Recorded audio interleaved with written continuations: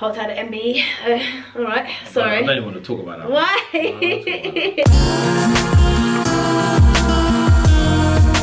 Hi guys, today on Motivational Monday we have Kenrick Sandy.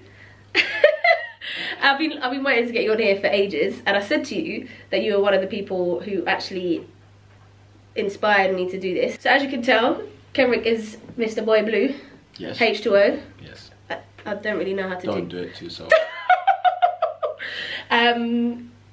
Director of Boy Blue Entertainment. Co-director. Co-director. Who's the other director? Mikey J. Who's already been filmed and interviewed for this. Yes. One of the second episodes, so make sure you check that out. Tell us a little bit about yourself, Kenrick. Give the viewers a little insight to who you are. I'm Blak. Great. Oh boy. Okay, I've been dancing for about, oh my gosh, it's 19, this year will be 19 years. Started in 1998. Crazy. Couldn't bother with, I didn't really like dance, to be honest. When I first saw it, I was just more into basketball and football. I left that to like Kelroy and Mikey for them to do the dance stuff. I used to go and watch them do their thing. Yeah. And then I got into it. I used to dance with a guy named Cat B, Forest Gate Youth Centre, E7. And that's where I first started dancing. I would say properly, like getting into it. One day went from 2 days, 2 days went from 3, etc, etc. And then so you had KMK. KMK established in 2000. Oh wow, okay, 2 years after you started. Yeah, 2 years after I started. We had Matrix, we had a crew called Matrix. Yep. That was based at Hamilton Road Centre. And then we had KMK. Which is you. Me, Mikey and Kelroy.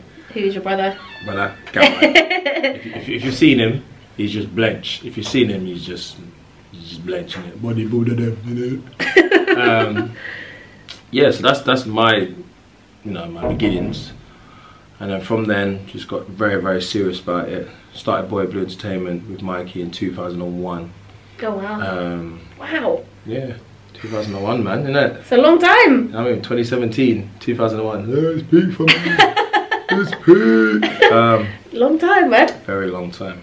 And from there, we've just done some stuff, man. We've done a whole lot of stuff. You like to play it down. It's not like little stuff you lot are doing. Not only do you teach kids, you guys have a huge community, and it's a family. If anyone goes to one of your classes or they go to your base, it feels like a family unit. So don't try and play it down. Like, it's really powerful what you do and the amount of people you inspire. Okay, we've done a lot of powerful stuff.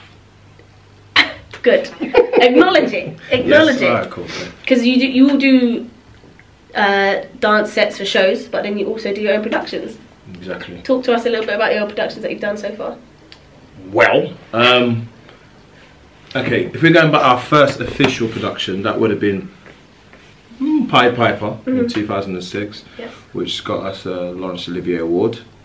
We then did another production after that, which was we had a night with the Brats at the Barbican, and we had Over the Edge. Over the Edge wasn't really good. Good stuff came from it, which then created BBE Legacy. And then from that, 2013, we did The Five and the Prophecy of Prana. Yep. Hip hop, Shaolin, martial art, kind of mix up and thing. And then after that, the new one that we're putting out is Blak, Whyte, Grey, which is actually out this week. I'm going to link the tickets down below because you have to come and see it. I bought my tickets before they sold out, so you guys need to come. Is it sold out? Most of the days are starting to sell out. Get your ticket, mate. Get your ticket. Get your ticket, yeah, mate. Get it. So I mean, you've done all these amazing productions, and you've got a huge, I'm going to call it army. What are the challenges you faced along the way?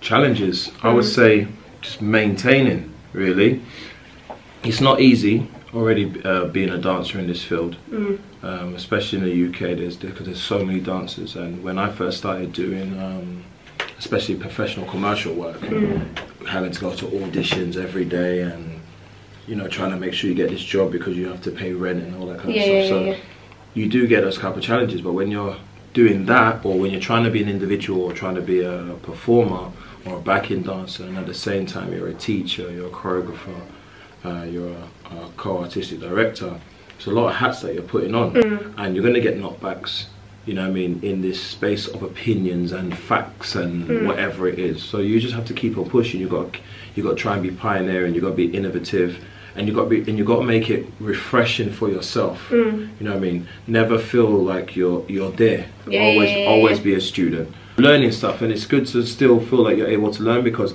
we're all investigating movement, all investigating expressionism, and it's just nice to be in a space for so long and be able to support, facilitate, and to encourage others to do their thing. You know what I mean. Over time, you fall out with people. You lose friends. You don't really see your family as much because you know you're doing your thing, or there's discrepancies, or there's disagreements and stuff. But that comes with life, innit? So to me, dance is life. You're gonna have your moments of positive. You're gonna have your moments of negativity, and you just got to keep on going. You just got to keep on pushing. You know what I mean? I do feel sometimes people kind of be like, oh, this is long, I just want to go. And I've had those moments. But those are the moments that make you. Because I mean, one question someone did ask on Instagram was, have you ever felt like quitting? Yeah, many times. Really? Yeah. What's motivated you past that? Music. Yeah. Just put one track on, one of them hard tracks, and you're just like, oh, I'm chatting breeze, man. I need to stay in there. You do feel like it's long. Like, especially, I think there's different things that can really discourage you. Sometimes, you know, as a teacher, if your student's not listening to you, and you just feel as though that you're just giving, and you're not taking anything, it's deflating. As a dancer, I can understand, you know, if you're not getting picked to do shows and stuff like that, it's deflating. And so from an artistic point of view, if you've got dancing in front of you and they're not able to, you know, pinpoint the artistry that you want to put out there, it's demotivating. But you know, there are solutions, there are ways. It's all challenges, you know, and it's important that we are all in a frame of mind to push ourselves and to push others. And I'm about pushing others. If you push yourself, it's important that we all cultivate the scene. So whether you're with me or you're not, or whether you're with that crew or you're not, or whether you're just by yourself, as long as you're contributing and not just taking, then that's all good for me. So yeah, man, I've had many times where I wanted to quit. That's crazy. That's many crazy. times. And I mean, like, you literally live such a busy life that I can understand why sometimes you're like, this is long, I just want to stop. You're a family man, you've got a huge team around you, work alongside, you know, here, Barbican, Mikey, you've got a lot of people and you've got a lot of responsibility. Do you feel like that weighs down on you from time to time? Of course, like, you really need to have a solid back for this. You know what I mean? You really have to make sure that you've got a strong unit around you. How do you ensure that you still give 100? Because you're always at it. How do you like step away for a second, or I mean, how do you do that?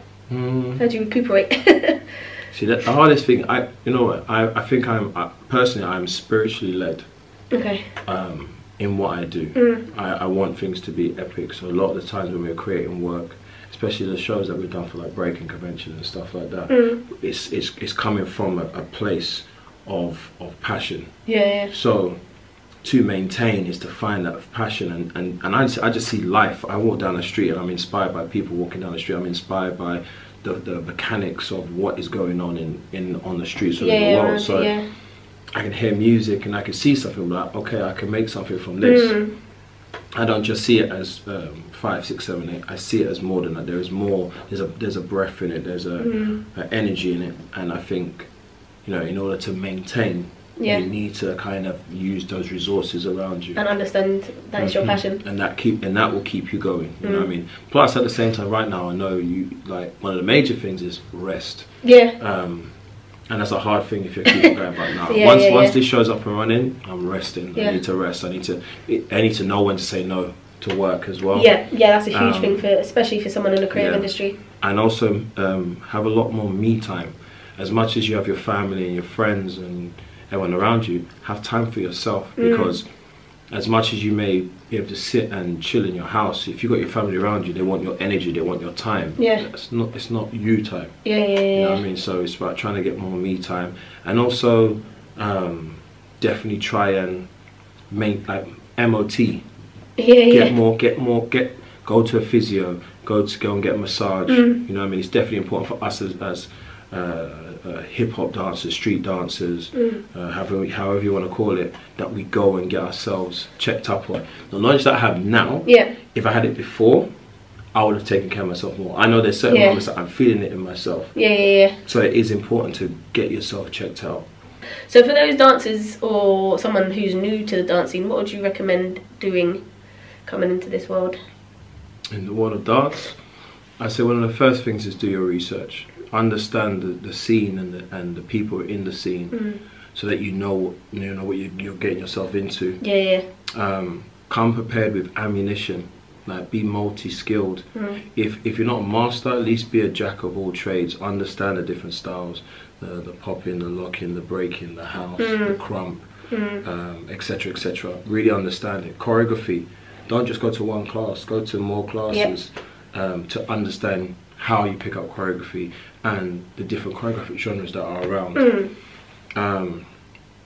The mentality as well. Make sure you're coming with a positive, humble mentality.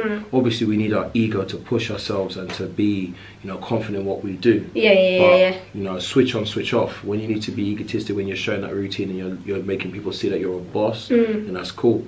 But when you finish class and everything's cool, just humble yourself and just go home and chill, you know, go and watch some Netflix, or, you know what I mean, whatever, now TV. It's true. So, cool, so what's next after Black, White, Grey? Oh wow, what is next? You still teaching? I am still teaching, but I'm hoping to have a break. So sorry for those who come to class and stuff. Yeah, I need to have a bit of a break. I need some time to recuperate and really think about what I want to do. I want to keep on creating work, but I also want to help to support other artists as well, other choreographers in what they do. I really want to get into putting out more platforms or supporting other platforms. Because we really do need some more platforms. There is a lack of them. So I know I've been on Kimberly J's case about bringing back her stuff. Because that was a very important part of the calendar. Of the scene, for the growth of the scene as well. And I think, so it's about supporting. I'm definitely going to go into hibernation and be creative, but more so looking back at some of the stuff that we've done in the past and how to revamp them and rework them. We've got so much pieces that we've most probably done once or twice and never done it again. And then right now we've got one of our pieces, a part of the AQA GCSE dance. Which is the Emancipation of Expressionism piece. So right now it's about plugging that more, letting teachers and schools know that we're here to supply workshops and stuff like that for them, you know, because for me it's an important thing that we're in there as part of the GCSE dance, because we can really help them to understand how diverse dance is, because usually we just have contemporary and ballet. But right now, if you're someone who wants to get into dance, you're going to need everything. You need to be classically trained, but you need to make sure you have your hip hop / street dance. You need to have all of that stuff now, which will make you more diverse, make you much more stronger as an individual, and you'll be able to supply more. So it's that. Do some more writing. I haven't really done any spoken word for a while. Your spoken word is dope as well. So I need to write some more. And I want to start really using the spoken word in the movement more this year. I had a conversation with Ivan yesterday, and he was just saying, you know, I just want to just show people what I'm about. And it's like, that's right. Show people what you're about and what's the possibilities. And we all have to kind of take that mentality of really pushing ourselves and taking ourselves to the next level and appreciate ourselves more, you know, and our capabilities. That sounds like it could be the line for the video. Learn to appreciate yourself. Definitely learn to appreciate yourself. I think it's really important, because a lot of us sometimes are waiting for someone to give us that validation. Well done, you're sick, you're heavy, and it's like, if you need to know it yourself. You have to love yourself before you can love others. So if people see me ghosting, like, it's not a bad thing. Because there's something big. I need something. Exactly. Something big from it. So So, I mean, although you're going into hibernation, where can people find some of your work? You guys got a website? boybletnt.com. I will link it down below. Well, You can check my Insta, Kenrick H20 Sandy. Thank you for coming and meeting me at the Barbican. No, thank you for letting me interview you because I knew it was going to take forever. Right, safe, innit? Lazy. Chop knuckle. Spot it. Ow. Yeah. And then go. Ding, ding, ding. No? Until next time, take care. Much love. Cheers! Are you trying to clean off your dry skin? It's not dry skin, it's a cut. How dare you? That would not suffice. Don't do that. That is not nice. So painful. I'm trying to sign you out. Painful in what sense? You have bags, so you've been to Tesco's. I thought it was for both of us. You know what? Fair enough. I was just coming to get my notes and shit. And you wasn't in here. It was a quiet room. Basically, we're gonna start doing the run soon. We have spotlight interrogation. Anyway, I'm just telling you, I'm posting myself upstairs anyway. Okay. From now, anyway. We'll literally be like 3 minutes. Oh no, listen, do what you do. Kenrick's just a choreographer. Is there anything else you want to leave the viewers with? Don't put my name in red. Some people want to hype this shit. If you want to hype this shit, it's like, allow it. Your jokes. Oh, you know what I mean? Yeah. Allow it. I like the way you try to flick your locks to, you know, Jeez! emotion. Show the progress. Hang time. Shit, yeah. See, I couldn't do it. Yes. Now. Stop. Chops. Cut. Delete.